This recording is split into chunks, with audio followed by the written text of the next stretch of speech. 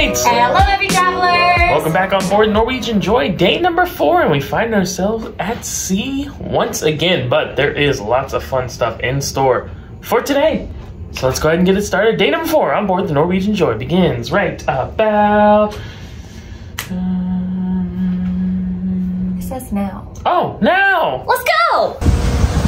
Another beautiful day at sea, bright and sunny and blue waters to look at.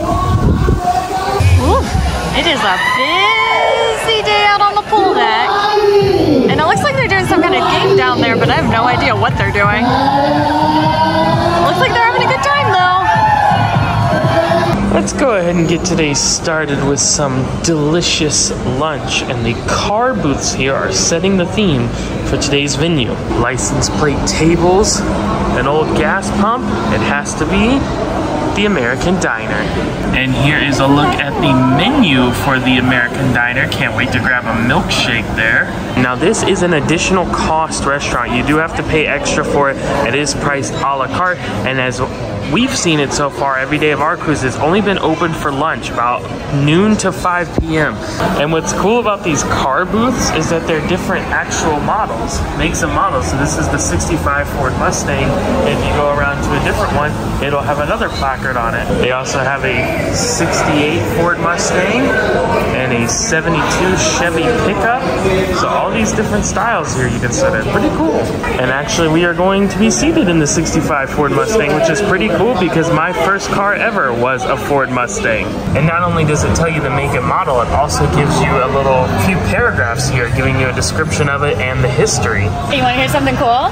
We're eating here with my dad, and he said he had a 65 Ford Mustang, and it was red just like this bad boy. This was a gift from Lee Iacocca. Well, here's to Mr. Iacocca and his failed experiment, the DeLorean. Waiting for our food, but the fun has arrived in the form of milkshakes. You guys went with chocolate. I'm making it a strawberry sandwich there in the middle. Yours is the prettiest. That's why I went with it. I wanted some color there. And our food has started to arrive with our appetizer mozzarella sticks. They're saying they look and smell good, but it's like $6 or something for 3 mozzarella I mean, sticks? they're big. They are big. And it did say they were homemade. Oh, wow. So straight from Nona's kitchen? A little extra quiche for the effort, you know? Okay, well, we'll see. And now the main feature. Chelsea's dad went with the fried chicken. That is crisp there. And then Chelsea went with the diner burger. Got the fries on the side there. And I went with the shrimp and grits. And my goodness, they slathered that on their diner style, didn't they? Very nice, colorful plate. Smell the sausage from here. Looks quite tasty. The American Diner. What more needs to be said? Okay, so this is pretty much like the cutest, funnest themed like restaurant ever.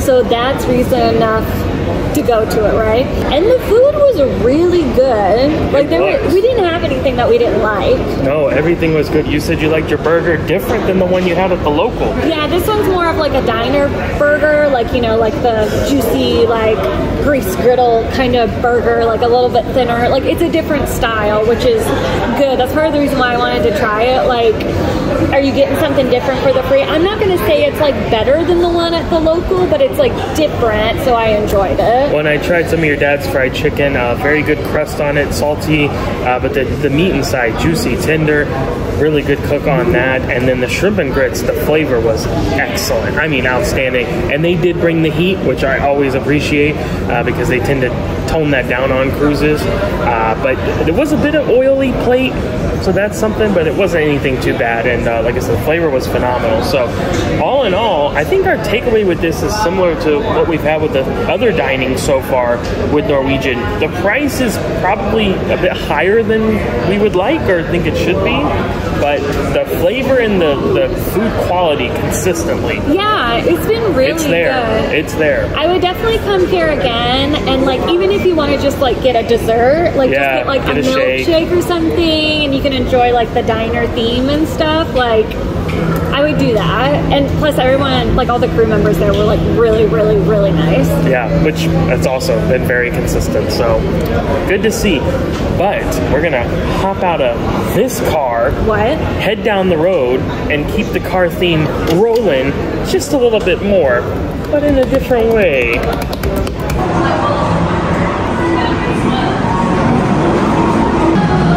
Will you be taking first place? Duh. I would say get your motors running, but they're electric. I'm gonna get my batteries running. Oh, there you go. Headed on the speedway. Looking for the ocean. It's on both sides of the ship. Of course, the speedway here on the Norwegian Joy, they have it on some other Norwegian ships too, electric go-kart. So yeah, this does come at an additional cost, I believe 15 per person. Now, Per pop, like per go. But they do have unlimited packages you can do, blah, blah, blah. Now, you, I, and your dad are going to all do this later this evening. But we're going to go ahead and have you do this run so we can get some shots because... we can't film on the speedway. We asked. They said no. No, we did hear that like you could use a chest mount, like with a GoPro, but they said no filming. So maybe it depends on the ship, or maybe like, you know, if you get more of a loosey-goosey like crew member or something like that. Maybe. But yeah, I'm not allowed to film, so he's gonna film me doing it, and then we'll all together take a night ride later. Exactly. But I'm gonna ride into the sunshine right now. You see they have the carts lined up over there ready to go. They even have the electric cords hanging up above where they plug them in and charge them up. Now over here they also have some double carts, so you can also sign up for that experience in case you have a little one who's not tall enough to drive on their own or whatever, or you just want to ride together. You do have that option. So over here at the Speedway, you see they have the kiosk and they have the different sections. So if you're staying in the Haven, or you have the Ultimate Package, which means you can go unlimited, you have a special like go around the rest of the line area, otherwise there's a standby, or if you made a reservation ahead of time like we did, then that's where you will go.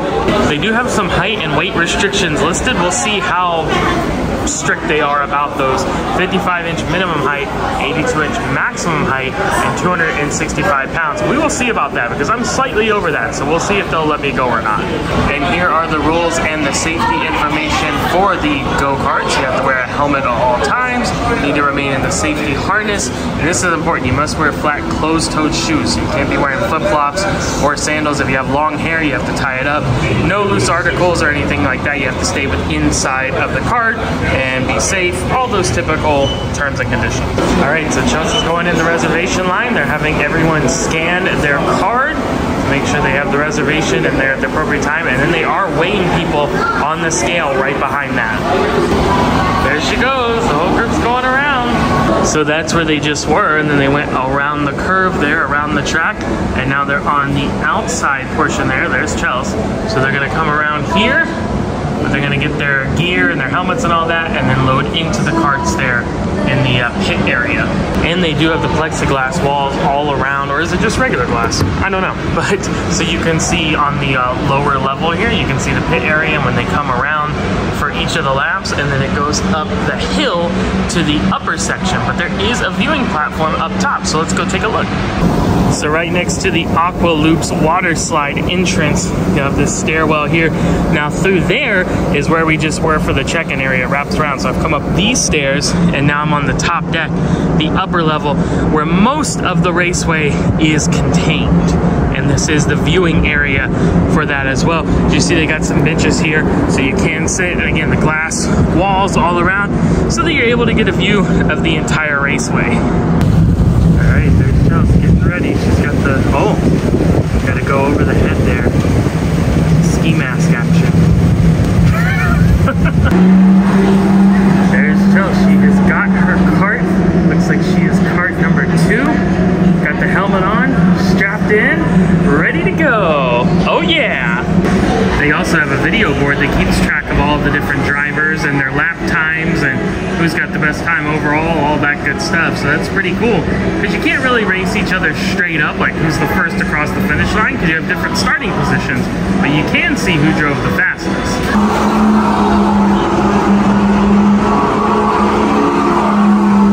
So it looks like 2 lanes of service. As this circuit's finishing up, they're having them pull in and park over in that lane. The lane that Chelsea's in is waiting, ready to go. So they come through, they flip a little switch on the back of the cart, which activates it, and then that means that you are good to go. So you start filing out one by one. Now, I believe they have these restricted for the first lap. You'll notice they're going very, very slow. But then once you've completed that, they'll tune it up, and you can hit the juice, and you're ready to fly. And here she comes out of the pit. It's car number 2 going around the bend. She's ready to rock and roll. All right, pace lap is over. Carts are now moving up to speed. Here comes Chelsea. She's coming around the turn. She's flying ahead of everyone.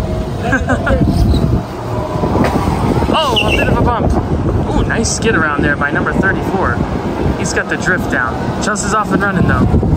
The cool thing too with them having this observation deck up here and the carts being electric, so they don't make a lot of noise, is that you can stand here and kind of yell things at your fellow friends and family who are racing, cheer them on, give them some words of encouragement, a bit of advice, whatever you want to do, and they can actually hear you because it's not too loud from the electric motors on the carts. Hey, 34 is getting a little squirrely there. He's crowding Chelsea. He's trying to overtake her. Hey, watch it, pal, watch it.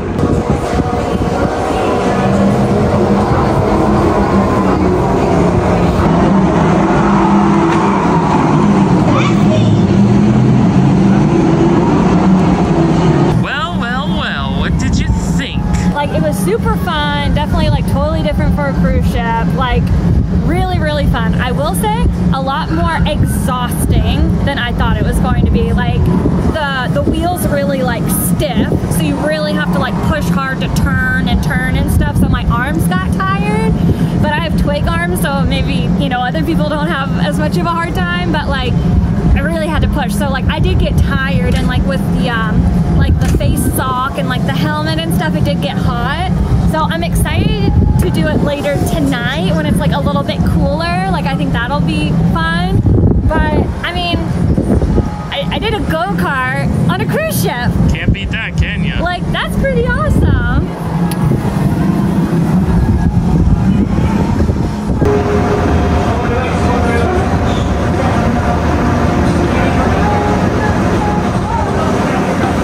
A few hours later, night has fallen, so we are ready for our night ride.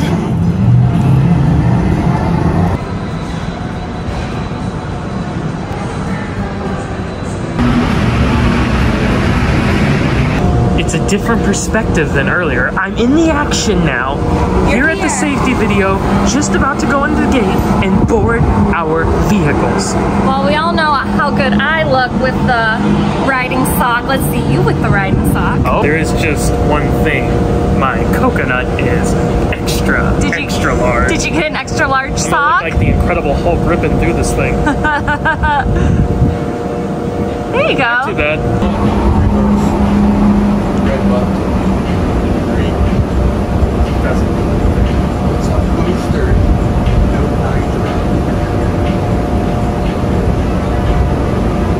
They're just rolling in and we're up next. I have a question.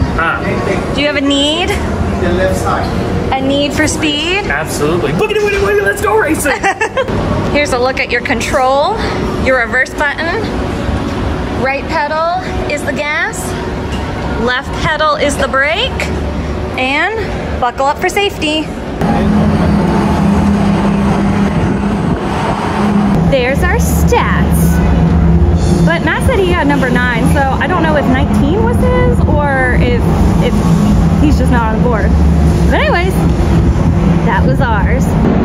Ooh. Okay, so I don't know what they put into those cars in the evening sessions, but I am telling you, like, it 100% went faster this session than it did when I went solo earlier. And obviously I didn't go earlier, but from spectating and then driving this time, I will agree with that. Because we mentioned earlier, you start off slow, you kind of have like a pace lap, and then it gets up to speed, and we did that for 4 or 5 laps. And then turbo boost. Turbo, like so fast, like we were going and we were like drifting and stuff, which was super fun. It was awesome. It's like you were going and you go, like when you go around the corner, it was awesome. I don't know if they tuned it up because it was just us. It was just me and Chelsea and her dad. Yeah. We had a private session by chance. And that was just luck. Like, just we signed up ahead of time and nobody else signed up for that time. And I got to go, obviously, as I mentioned earlier. Got in. They did weigh us all, but they were like, hey, everyone's good, so.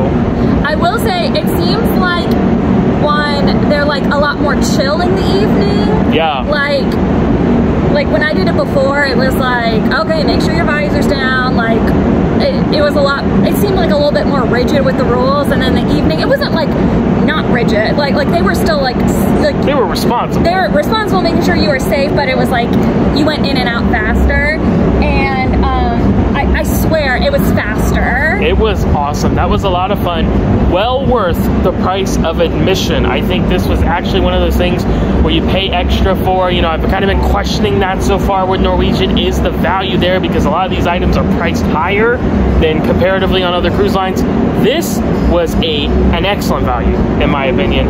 Well worth it. Super fun time. And definitely recommend riding at night because it is a lot cooler out here. Because it actually does get really hot, like wearing like the sock and the helmet and stuff, like, and like you're being exerted, like it does get pretty warm. So I definitely, yeah, agree. Nighttime is the best time to do it. You get to go faster apparently, or at least that was our situation. Yeah. And I don't know if you mentioned this earlier, but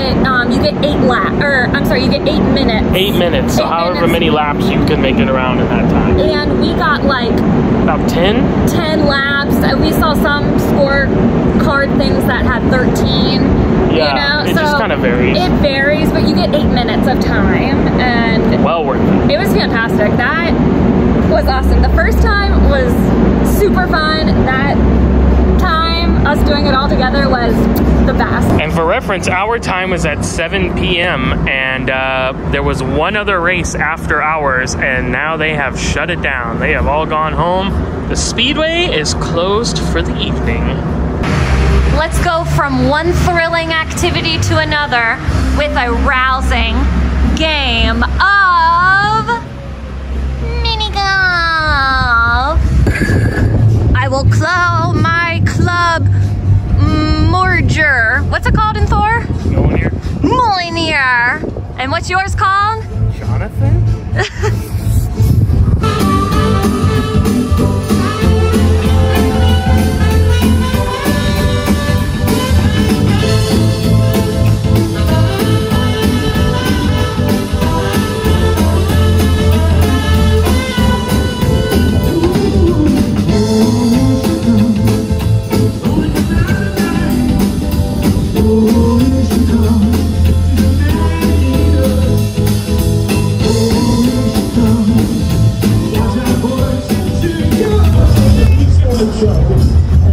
There you go. Give the people what they want. It's a little hard to see with this lighting. I don't want to hear excuses. I just want to see juggling. There you go. There I go. Solid work, my friend.